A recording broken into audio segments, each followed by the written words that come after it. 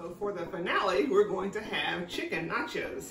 It's very easy to fix and the kids will love it. So I've already shredded one chicken breast. It's my last chicken breast. We started with 5. We made 4 meals. This is the last one. Add this to a bowl. I'm gonna add 1 taco seasoning pack. Doesn't matter which brand you use. And I'm going to add half of a jar of salsa. And this jar is 16 ounces, so about 8 ounces of salsa.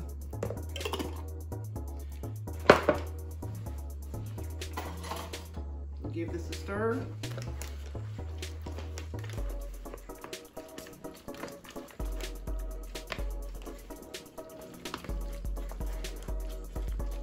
And we're gonna start building our nachos.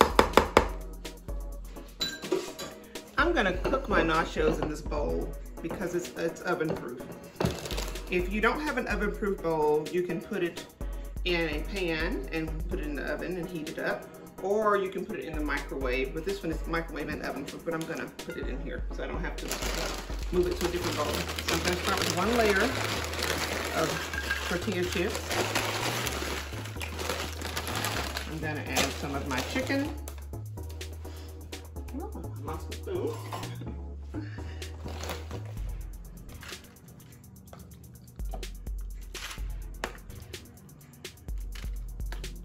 I'm gonna add some cheese. And I've mixed like 4 cheese blend, Italian cheese, a little mozzarella. You can put whatever you like.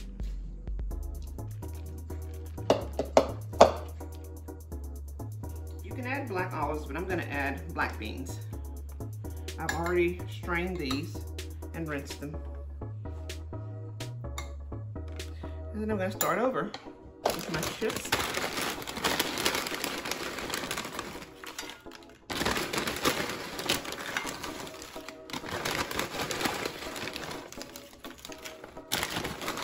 And then my chicken.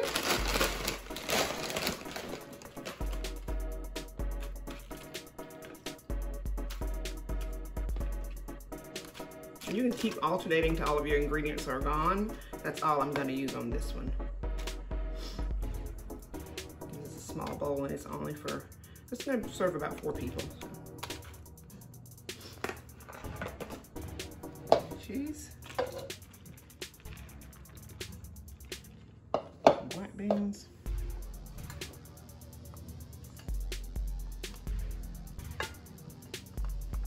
Because I love cheese, I'm gonna put a little bit more cheese for good measure. You never get enough cheese. So I'm gonna put this in a 350 oven just until the cheese is melted. And while this is melting, I'm gonna work on some garnishes. While our cheese is melting, I'm gonna cut up a little bit of garnish. I have 1 jalapeno pepper. This is definitely optional, but it does add some heat. If you don't want it to be as hot, you can take the seeds out, okay? Because the seeds are really what's hot in this, so. You can easily get some of the seeds out if you don't want to cut it in half.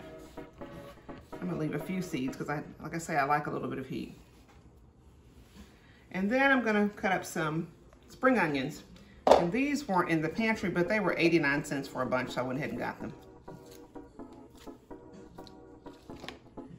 Use about 2, I think it'll be plenty.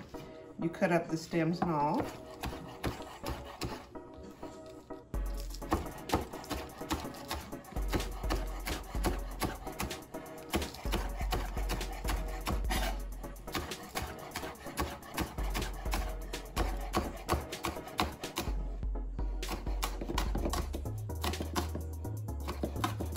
And I'm going to use some of these on my chicken noodle soup to garnish it and finish it. So that's it. So this is what's going to go on top of the nachos.